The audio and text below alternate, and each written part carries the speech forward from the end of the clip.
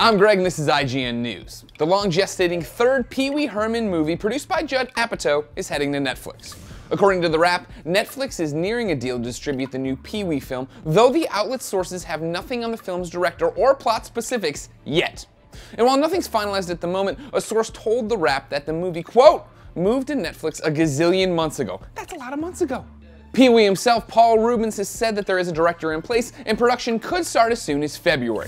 We'll keep you updated as we learn more about these Pee-wee movies. But for all your movie news, whether it be Pee-wee, whether it be Transformers, whether it be Ghostbusters, whether it be other popular franchises that carry about IGN, keep coming to IGN for news like this.